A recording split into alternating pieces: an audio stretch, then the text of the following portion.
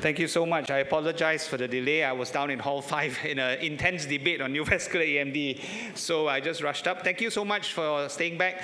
I've just got 8 minutes to share with you about an important topic that I think is not often covered in a lot of retina sessions, which is subthreshold laser. And basically, these are my financial disclosures. The only one of relevance is Quantel Medical, which I'm a consultant for them. Why do we still need laser for macular diseases? This is a perennial question I get in every single meeting I speak in, also with my subthreshold laser colleagues. Many countries, India especially, cannot afford continuous unending intravitreal injections. Even newer agents like faricimab with better durability, the patients with neovascular AMD are potentially needing injections for at least 5 to 7 years. Increasing cases of DME, CSR, and proliferative retinopathy, without a doubt. You can see as our countries in Asia become more affluent, you have all the non-communicable diseases increasing. Many cases, no matter what you give them, are unresponsive to the drugs, whether it's the latest anti-VEGF or the earlier ones. So what do we really mean by subthreshold? This is another question that often confuses people. Subthreshold laser means that when you perform the laser at the macula, you do not see any visible changes. You do not see a scar. So you cannot see it with autofluorescence, you cannot see it with OCTA, you cannot see it with OCTA, you cannot see it with FFA. Whether you reduce the power or duration of laserment, such as using endpoint management with other company software, whereby you see a burn at the beginning and the end of the treatment, this is not subthreshold laser. There was something called 2RT by Alex, which is no longer being used. They use very high power but nanosecond duration. So the pulsing technology that I'm referring to has been around for almost 20 years. This is called by many names: subminimal by Quantel, microsecond by ODOS, micropulse by Iridex, and smart pulse by Lumenis. How does it work? It works by changing the microenvironment of the retina, whereby you stimulate the RPE cells by a very low duty cycle power. You do not want to create a burn to kill the RPE cells, but you need enough energy to elicit a response. And this has been shown by many basic science studies, where there's upregulation of matrix metalloproteinases in eyes treated with subthreshold laser, which leads to normalization of the retinal vasculature and anatomy. What are the issues? We have many issues. They've been around for 20 years. Many doctors use different treatment parameters, and they've been publishing using 5%, 10%, 15% duty cycle, different spot size, different number of spots, and etc. If you are starting micropulse or subthreshold laser next week, there's a high risk that you're worried about overusing of power, because you have to go up to 800 milliwatts sometimes for some patients, and you might feel that that's too high a power for macular laser. So there's a high risk of undertreatment when you're starting out. DME cases often present late because we've tried everything else, like injections and steroids, before you convert to laser. We have no trials comparing subthreshold laser versus anti-VEGF, primarily because it's very hard to fund these trials. So what we did during COVID time was a group of us founded the Subthreshold Ophthalmic Laser Society to really understand and identify all these issues. These are the founding members, and I'm the treasurer of the society. Dr. Anand Rajendran from India, he's one of the executive committee members, and we're getting more and more members throughout the world joining the society, whereby we discuss these sort of issues every month, and we run webinars and courses and etc. throughout the world. So the aim was really to establish a consensus guidelines for subthreshold laser. And what we did was, among us, we sent a round of questions to all the experts in the committee. This was led by J.H. Ablani, and whereby we had 1 round and 2 rounds of questions, independent of whatever laser machine device you use, they had to answer the questions. And for diabetic macular edema, the committee agreed whether you had center involving or non-center involving macular edema, with or without anti-VEGF therapy, you use a 5% duty cycle, 200 millisecond pulse duration, 150 to 200 micron spot size with no spacing between a laser spot, using an integrated pattern system. And you do titration. Titration means you go outside the macula, you get a visible burn, you reduce the power by 50%, and then treat the thickened areas that we use to visualize on OCT. You do not need to treat any focal areas of microaneurysm, only the edematous areas with subthreshold laser. you can treat the fovea. This is a very common question. 5% duty cycle is extremely low power, and it's very safe to do it. You do not need any specific imaging studies to evaluate laser spots, but you do need to follow up the patients at 6 to 8 weeks after the laser to look for resolution of the edema. You can give adjunctive therapies or anti-VEGF or steroid according to your discretion. What about CSR? CSR is a big issue because of worldwide shortage of Visudyne. It's very expensive to do PDT laser.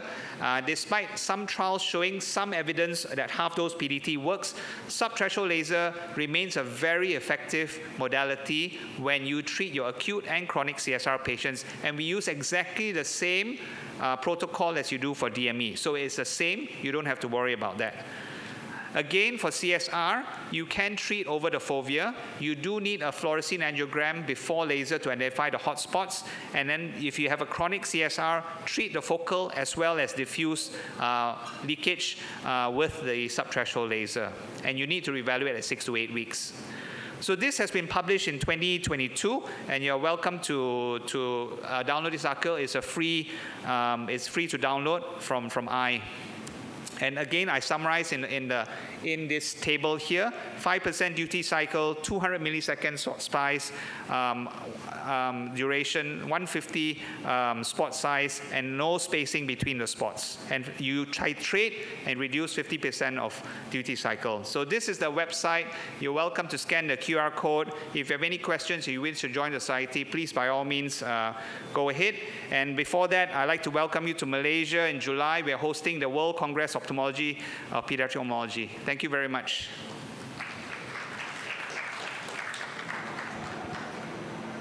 Thank you so much. It was wonderful. Any questions or any comments from the audience? Babu, you want to say something? You're part of the group. No, while Dr. Fong, while using the subthreshold, are you saying that half reduction from the standard power? Yeah, so titration means, okay, so the confusion is because some machine manufacturers advocate fixed power. No matter what, use the same power and just laser away. But it may work in a Caucasian eye, which is lightly pigmented. But in Asia Pacific, we have varying pigmentations, degrees of pigmentations in RPE. So you might be over-treating Asian patients. So it's important to do the titrations. And you reduce it by 50% to avoid that. Yeah, absolutely. This we used to practice for a very long time in CSR patients. When you are titrating, you will use the space nasal to the disc so that you first give a grade 2 burn. Once grade 2 burn is there, then you reduce it by 50%. Correct, yes. Very and important. Then you should come on to the area where the leakage is there and you deliver the laser whether you get the burn or not. Yes, correct. That is subthreshold, or we used to call photofomentation. Yep. This is the term we used to use before. Now it has come as subthreshold. Yep. This is only the idea is to stimulate the retinal pigment epithelium for enhancing the healing process. Otherwise, what happens is the RPE is supposed to be sick RPE there, and it do not function effectively for the barrier function. So if you are using a subthreshold laser, it will stimulate and activate the RPE so that healthy wound healing can happen in these cases. How about your results? Because Yeah, absolutely. I just like to reiterate what Ken said. We started doing the study as an LV Prasad about 5-6 years ago, and then the issue was about this fixed parameters. So like he mentioned, so if you check with some of our colleagues in Europe, they go by 400 milliwatts. What's there on the label. That does not work in Asiatic populations, pigmented populations, because you need to titrate because of the pigmentation. And that's why a lot of the cases then that we did not work out, and that's where this kind of this modality fell into kind of disrepute because people were using different modalities. Yeah. So this is why our SALT group has now we've fixed certain parameters. And earlier the publications which you'll see were all largely with 810. nanometers. Diodes, you'll find a lot of material interface with diode. But with yellow, which is far more macular friendly, things are coming up now. And we feel this is, while it is effective right now for SICRP and CSCR, we're seeing great results now.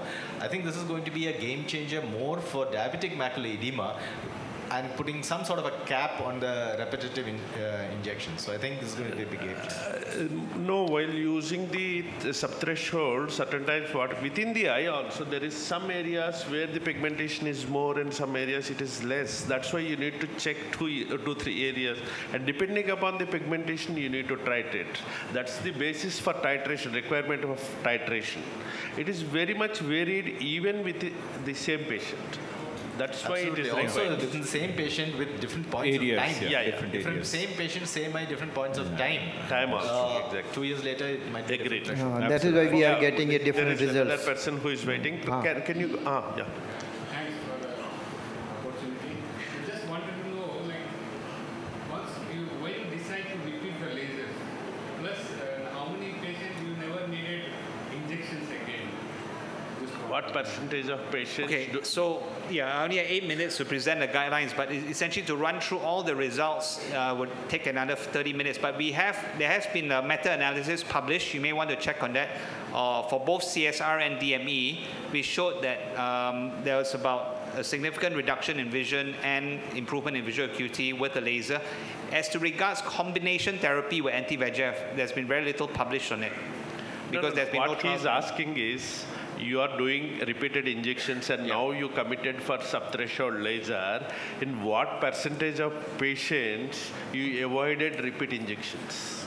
In my hands, it's about 20% you avoid repeat injections. So, if you treat it early, again, like at my earlier slide, if you had a patient that's at DME for 5 years with everything thrown at them, and then you're sending it to me for laser, I can guarantee you it won't work. So I think it is a question of chronic, acute, and what's the situation. But the majority of patients will have a response. It's fair enough.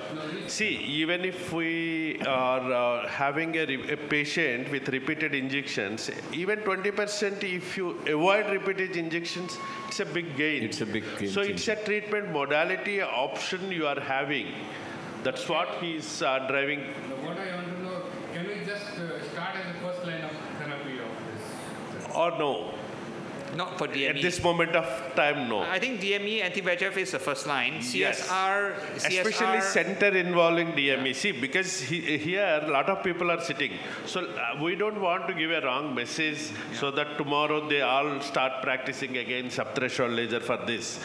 Center involving DME injections are the first line of management. Away from the center, depending upon the confidence that where the leaking is there, laser can be attempted as a first line. If it is a diffuse diabetic macular edema, injections are the first line treatment.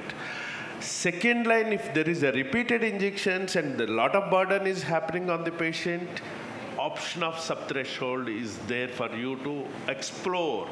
And you have a 20% chance of success in avoiding the injections, not 80%. Rest of the 80% may still require repeated injection. That's you need to understand.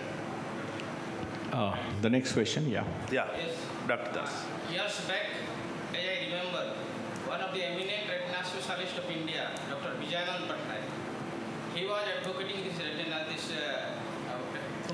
fomentation. Yes, photofermentation. It is same. Yes, same thing. It is same. There was also sometimes when we never used to see leaks, there was off the leak photocoagulation, like you do fomentation of that. Those were the history. One thing one has to realize that when you are deciding that waiting for the patient to become better metabolically, can we start? And that's a question to you. If the patient is metabolically not stable, and is it safe to start the micropulse? Yeah, because I think it doesn't have any systemic side effects. I mean, like all diabetic patients, they need to be stable. But if they're contraindicated for having an injection, high blood pressure, bone and because renal failure, renals thing. So are they safe for this kind of micropulse? I think they are. There's no reason why you can't try laser. I think that's a big thing. One has to understand that these patients. What we need to highlight is, even if you go for subthreshold laser, tell the patient that if you are not going to get controlled, we cannot help you. This statement need to come. Otherwise, they will not take the treatment, systemic treatment serious. That's primary. One has to take. Any more questions from the audience, please? Dr. Patnaik was advocating this documentation for CSCR. Yeah, we know that, sir. Yes, we have almost come to end of this second session of Retina Subspecialty Day, and the third session will going to come now, but yes, I would like to thank the chair, Dr. Prashant Agnihotri, and then rest of the chairpersons and moderators for a very lively session, and a lot of people got advantage out of this session. I thank all the delegates for